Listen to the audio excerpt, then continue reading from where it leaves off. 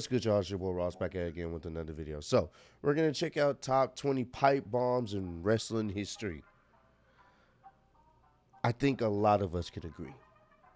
MJF's epic pipe bomb, or some people are calling it a nuke. I have to put that easily in one of the top 5 greatest promos of all time. It's either top 5, top 10 of all time. It's there. And if it's not in the least top 5 in this video, I don't know how it isn't. So I'm just looking to see where he places the MJF promo. This is up there with the CM Punk promo from 10 years ago that still stands the test of time. This promo 10 years later, 10 years from now, will still be one of the things that people will be like, yo, this was insane. This was something that will always be remembered, in my opinion. So we're going to check this out. There's always been some great promo work in wrestling, so let's check out some of them, see where they rank. Appreciate all love and support. Let's do this thing. I'm looking forward to this.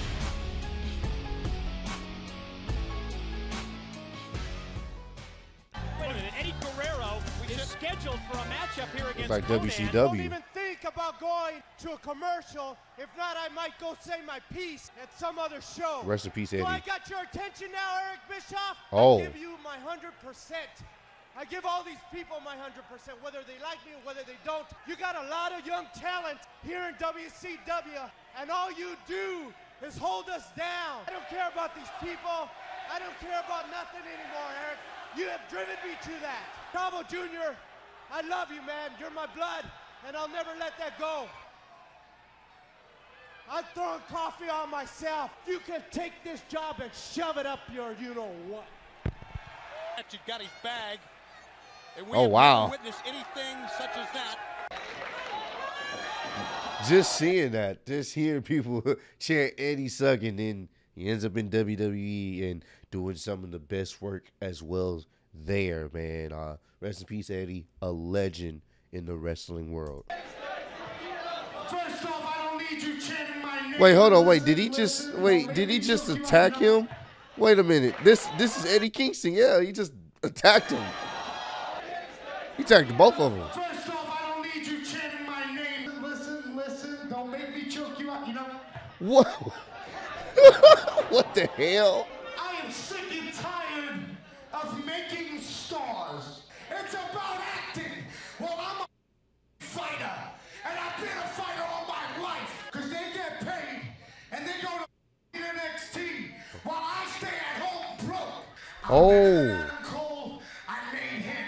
I'm better than that Riddle, I made him. Oh. I'm better than that whole entire roster. Bro, Eddie Kingston is great on the microphone. I've seen some of his promos, his promo work with CM Punk and Chris Jericho on AEW.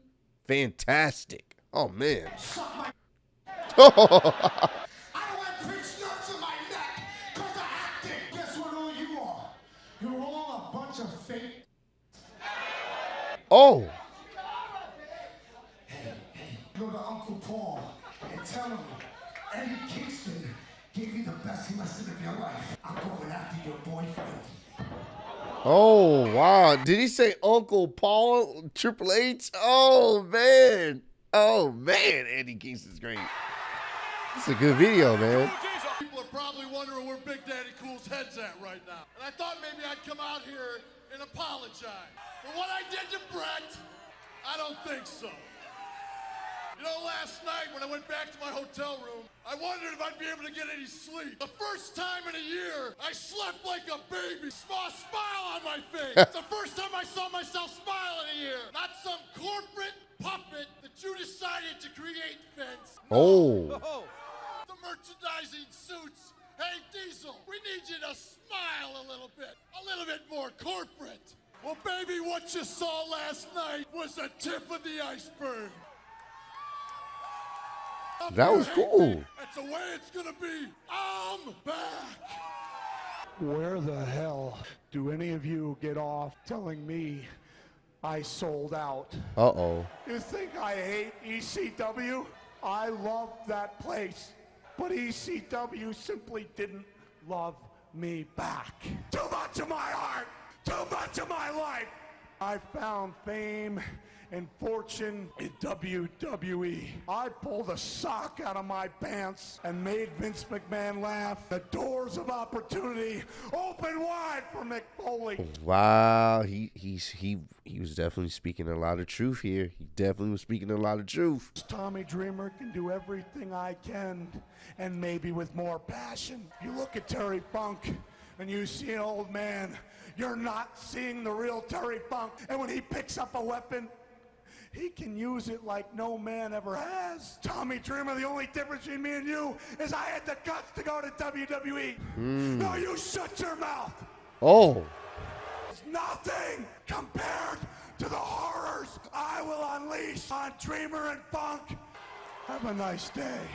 This was a good classic promo from Mick Foley. I've only got loyalty to good old JR. Let me tell you why. That I'm the best play-by-play man in the whole damn business. And I guarantee you, you listen to that broadcast. I carried the broadcast from ringside. I'm talking about Vince McMahon couldn't stand the competition. You think I like that my left eye doesn't open all the way because I got sick February the 11th, 1994, and he fired my ass. Remember when McMahon got indicted? This was a cool promo from Jim Ross. He was speaking a lot of truths and how he feels. It's like a work shoot. I love promos like this that blurs the lines of real and storyline. I love it. Somebody come back and do Raw. They called OJR. Do you think that all these guys leaving the WWF was an accident? Hell no, it's not. What you wanted, that's what you said. Oh, here we go. Right? Answer me when I'm talking to you. This was a good promo segment too. Violin, and he's playing for your little ass. Good promo segment. Was once a hero of mine. Guys like him, Samoa Joe, Homicide, scumbag, two-faced, narcissistic bitch. I didn't kiss ass. I didn't become friends with the booker. And stop smirking at me like you did the other day, or I'll smack you right off your face. Why don't you fight me on the 13th? Why don't you fight me at Full Gear? I'll see you on the 13th. Oh! After I'm done beating you up, do me a favor. Quit again and leave for 7 years and don't come. Oh! This was a good segment. You know what? Last Kevin Owens is another great one too on the microphone. week I came out here and I spoke the truth about Dolph Ziggler. Now I've sat back and tried to be a good guy, a good company guy, and not piss anyone off and say, hey, right now, from now on, we're going to listen to the fans and give the audience what they want. Shane McMahon has gotten more power, more authority, and more TV time than anyone on every show. And this had a lot of truth to it. And this is why it was enjoyable. Because Shane McMahon he was stealing a lot of the spotlight from the talent that's on the show, that are actively wrestling. And listen to Shane McMahon call himself the best in the world. You need to hear this. This was good too. That's the biggest load of crap I've ever seen. Hey, guess what, idiot? There's more than one microphone. McMahon can kiss my ass because that ring. Oh, is that not working, Kevin? Yeah, I'm not done. Kevin Owens was so great here. This was so cool, bro. Oh my God, this was so cool. Myself the best.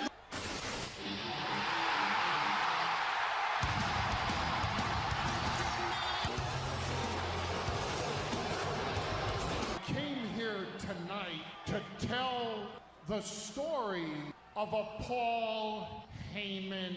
This was a good promo that too. Was never truly wanted in WWE. A Paul Heyman guy that had too many tattoos. What nobody else had the balls to say. Lives in Chicago. This was cool. Best in the world. Why isn't CM Punk here tonight? There is someone to blame at each and every single one of you. I blame The Undertaker. Paul Heyman wants revenge.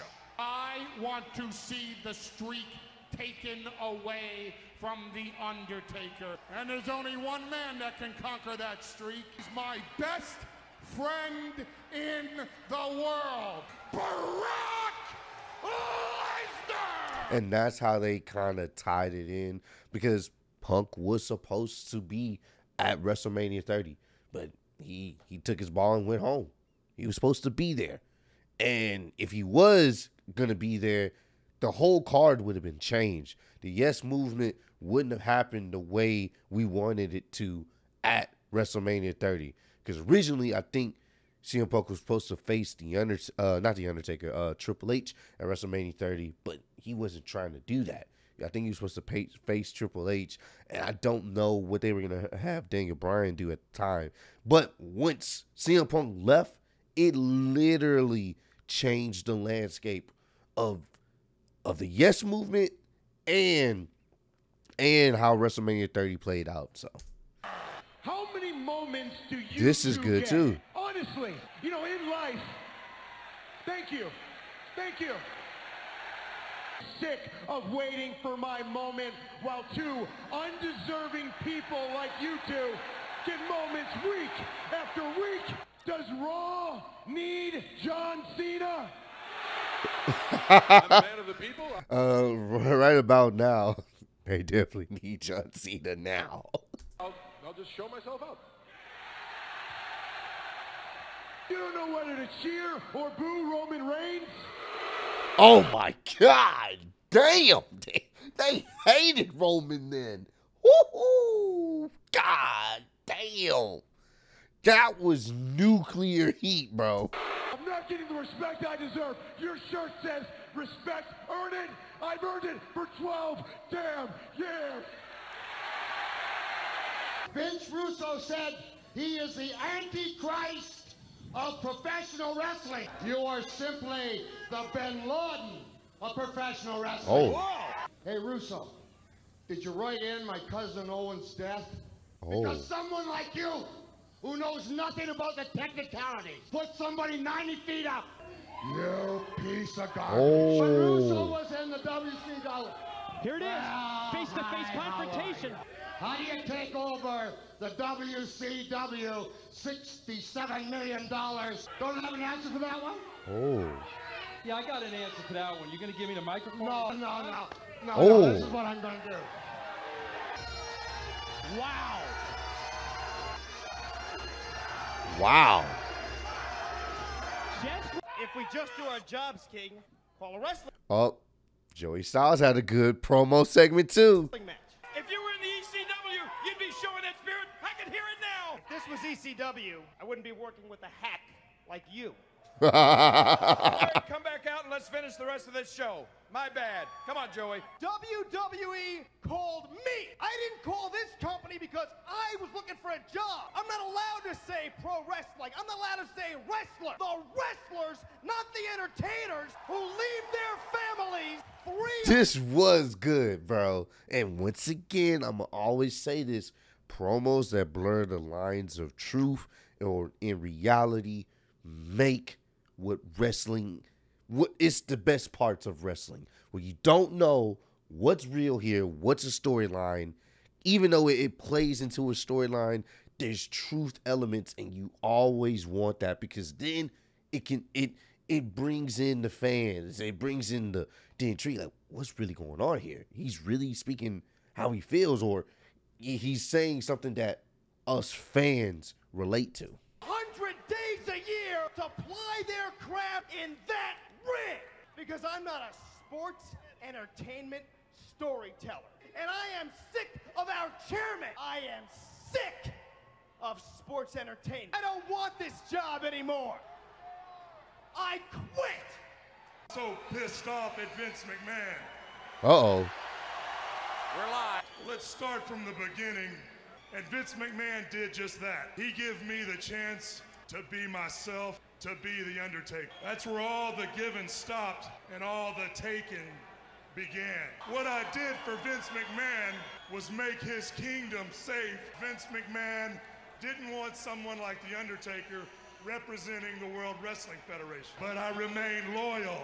Even after all his hand-chosen favorites left town for greener pastures, more money, I stayed here. He forces me to fight my own brother. He put my family tragedy on the line for ratings. I demand my shot at the World Wrestling Federation title. You wrestle like a coward. Oh, talking smack. One of the best eras of SmackDown. This Miz segment, and they kind of go into it. If you guys have seen the Evil documentary, definitely go check it out on Peacock. Not sponsored by them, but he explains all of that. That was not scripted. That's how he felt at the moment, because he was so upset at what Daniel Bryan was saying. He was like, bro, what? He was pissed. Like, he was legit mad. And that's how he expressed it. And it was one of the greatest things, easily one of the best promo segments of all time. It was so good. So like somebody who's afraid to get hit. The reason I wrestle the way I wrestle is because I can do it day in and day out. I am here each and every week. But you sit there and call me a coward? Let me tell you about a coward. Let me tell you about a guy who tells his WWE fans, the people that he loves, that he will be back. Okay, I'm the one that doesn't love the fans. If they would let me come back, I would come back. Well, why don't you quit? Why don't you quit and go to the bingo halls with your indie friends? Okay, I think you need to calm. That's not what this. No, don't you walk away from me, Daniel. Reason making this the most relevant, prestigious title that WWE has, and I deserve the respect. Okay. And I'm sick of all of you, my GM, sitting there criticizing me, calling me the coward. This is so, you can see it in his eyes, the anger, and I love that. That was so good. Now here he comes. You gotta wonder if Nash was wondering. And he's gonna vent. Uh-oh. They just gave me a live mic on pay-per-view. Scott Hall no-showed this event tonight. He punked out on me, and he punked out on every single fan in this building tonight. Wow. In TNA, we have two types of wrestlers. TNA diehard who come here and entertain and bust their ass for these fans every night of the week. And we got superstars who think they can come and do whatever they want, however they feel like. But they screw each and every fan who paid to see them, no matter how old they are. TNA is Samoa Joe coming in here and doing what he does best. Wrestle and be the best damn professional wrestler in the world. So I'll tell you what, Scott Hall, Chico, kiss my ass. Are you mad? No, go ahead, fire me, I don't care. Hello, wow. Thank you. Rest in peace, Scott Hall, man. Be your hero. America, love it or leave it. And the one thing that I've in particular looked forward to is loving, leaving it. That nobody is more proud of being Canadian than I am. I'm not so much anti-American as I'm just very, very pro-Canadian. They think they're better than everyone. Oh. All you have to do is look at Donovan Bailey and you realize Canada's a country where we still take care of the sick and the old, where we still have health care, that I will not let my Canadian fans down. If I don't come to Canada with that World Wrestling Federation Championship belt, ever wrestle on American soil ever again. So good. Damn. In the Impact Zone. Thank you so much. Never seen this promo. And interview one of the true greats that the world of wrestling has ever known, Cactus Jack. You think this is funny, Mick? You think this is some kind of a joke? I thought, why don't you shut your mouth? Yet there are distinct differences between the two of us, Mick, because you're talking to the guy who lost an ear in a match in Germany and continued to wrestle. No, I'm not talking about that guy. Why don't you tell me where you were, Mick, on the night of July 22nd, 2007, at the Comic-Con, signing little pre-copies of your book. Keep the little sneakers at home because I'm lacing up the leopard skin. Well, Mick told you. Whoa. Shut your mouth! Shut it! Shut it! Holy. You are turning. What the hell? Talk about method acting. Holy, he busted himself open. What the? Didn't care about human life. Your music plays. It's obvious. Oh no! To show their support. I can hit anybody's music that I want, Sting. I run this place. I want to tear you apart. Have a nice day. The conqueror of the Undertaker. Oh yeah, this right here. Ladies and gentlemen, we told you so. Eat, sleep, break the streak. Greatest manager in sports entertainment history, Paul Heyman, shocked the WWE universe and put tears in the eyes of children. They definitely did. John Bradshaw Layfield and those two other things that call themselves announcers stood up, Superdome Hogan, not Silverdome, and gave a standing ovation. The Undertaker was a loser! This was a good promo segment. Nobody. He barely tolerates me. Sit here on the Monday after WrestleMania trying to get noticed on worldwide TV. In a lot of pain right now after what happened on Sunday. But all you people wanted. Oh man, I thought this would be higher on the list, but it is in the top 5, so I'm okay with this. Yeah, this legendary promo. Do is hear me talk, right? That's what big merger, boss. This is so good. A lot good. of important executives here tonight to watch your product. When this company first started, it was all friends wrestling. It's funny I hear boos, but I also hear clapping. That's interesting. This is so good, I don't bro. want to be here anymore. This is so good. Sit there on your phones, tweeting out your opinions. You don't know shit. Yeah, this is so good. It's the big man in the back, too. Make sure he hoards all that money so he can give it to all the new ex-WWE guys he keeps bringing in. When he said that, I was like, oh my God, bro. This is great. I'm so glad I saw this live. It will be one of those things where the CM Punk pipe bomb I didn't see live. I watched that on YouTube, like maybe the next day, because I heard about it. This I watched live, and I will always remember watching this live on stream with you guys, just in shock at what I was listening and seeing. Fantastic promo. Would you treat me better if I was an ex-WWE guy? Oh my. I want you to fire me. This was savage. Mark, fire me. This was so. You call your own boss a effing mark? I want you guys to understand that. If you go to your job, your 9 to 5, and you call your boss that, you're out that same day. That was, oh my gosh. So good. So damn good. WWF truly does suck. This was a good one, too. This was a good one. Here's Patterson and Briscoe. Oh, what a great idea you had, Vince. It's your children that hate your stinking guts, Vince. You did that, and you know it, you son of a... You ran all the competition into the ground and you stole all their ideas and you made yourself a billionaire out of it. How you stole everything that ECW represented. Stone Cold Steve Austin was drinking his first beer in ECW, damn you.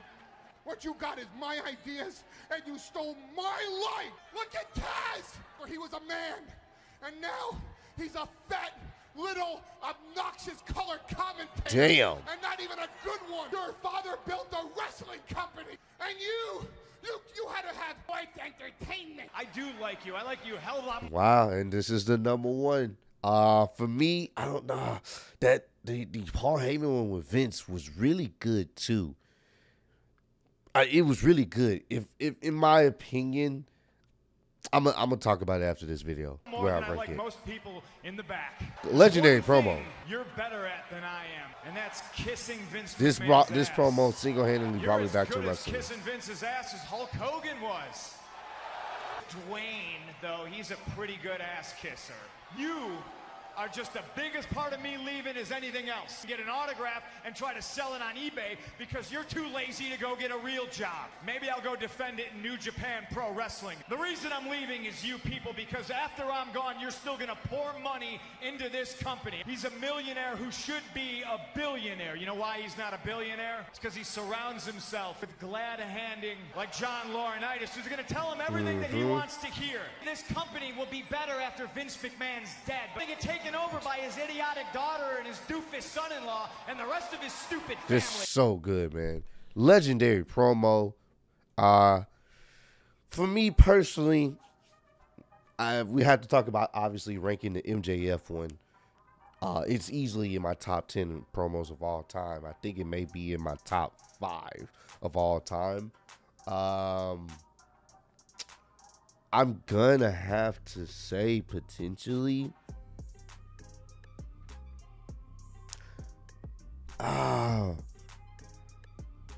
I want to say I put this in.